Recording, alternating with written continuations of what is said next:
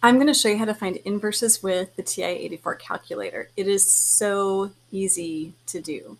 We're going to start with this example here. Now, if you were doing this by hand, you would take this matrix and you would augment it. This is not what we're doing with the identity matrix. If this is what you're looking for to row reduce this guy by hand, go ahead and take a look at the video that I've got here on the screen, and it's also posted in my description. We're not going to augment it though. Instead, we're just going to put it right into the calculator and ask for the inverse. Let's go ahead and get started.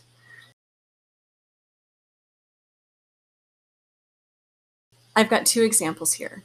In the first example, we want to find the inverse of this matrix A.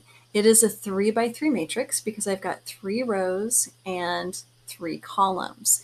I'm going to put this into my calculator. I'm going to start by going to the matrix menu and input the matrix. Then I'll go ahead and take the inverse. So let's go ahead and do that. I'm going to go second and then matrix.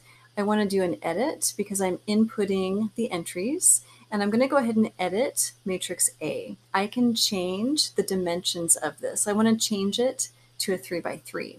So I'm going to go 3, enter, 3, enter, and then the calculator gives me the correct size. Let's go ahead and put the entries in. I'm going across the row, hitting each number, and then the enter key. To get a negative in, I use the little negative down by the enter. So -2 starts the second row, 5, enter, and then 3, enter. And then finally the last row, 0, enter, again, negative down by the enter sign. Oh, and I want -19, not -18, enter, and then -8. So I've got this in here as matrix A. I'm going to ask the calculator for the inverse of matrix A. Let me quit here. So I'm going to go second and then quit. I want to go back to the matrix menu and grab that calculation. So I'm going to go back to my matrix menu. The first thing that I want to do before I do the inverse is to go ahead and choose my matrix, and then I'm going to ask it for the inverse. So I'm going to go ahead and choose matrix A. I'll hit enter, and I want the inverse of matrix A. All I need to do is to use the x to the -1 key here in that first column. So I'm going to go ahead and do it to the -1. This is my inverse symbol, and I go ahead and hit enter. And there's the inverse of the matrix. So super nice and super easy. Let's go ahead and put this one into matrix B. I'm going to multiply those two together, and then we should get the identity matrix back.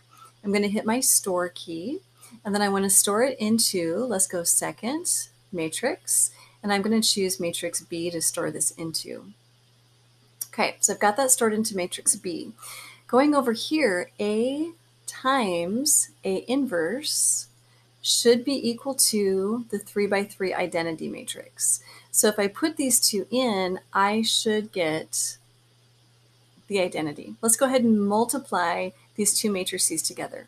I'm here in the home screen. I'm going to grab my matrix name. So I want to do matrix A times matrix B, which is the inverse. So second matrix, and then I'm going to grab matrix B, enter. Okay, and there we are. So we went ahead and verified that this is in fact the identity matrix.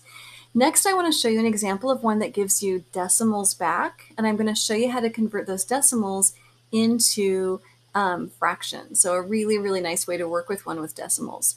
Before we get to that example, if you're enjoying this video, please take a moment to click like, give me any comments or questions down in the comment section below. The more likes, the more other people are shown this video. Let's go ahead and get into the second example. This one's going to have fractions when we're done. I want to go back into the matrix menu. I'm going to go ahead and edit matrix A and put the entries in for my second example. I'm just going to enter through and change these entries. So the first row is 2, enter, 4, enter, 1, enter. And then the second row is 0, 1, 2. So 0, 1, and 2. The third row is 0, 0, and 2. Okay, again, I just want to go to the home screen. So second quit. I'm going to go ahead and grab matrix A. So second matrix. I'm going to grab matrix A and ask for its inverse. So I'm going to go second, oh, not seconds. I'm just going to grab the inverse, which is this button right here, and then hit enter. And I end up with this. I could just convert these pretty easily, but I want to show you how you can take an answer with decimals and easily convert it. So I'm going to choose the math menu, and I'm going to go convert to fraction. So now it says, what's your answer converted to a fraction? You hit enter and it changes those entries into fractional form, just in case the answer that you wanted was in fractional form. Again, click like, give me any comments or questions down below, and thank you so much for watching.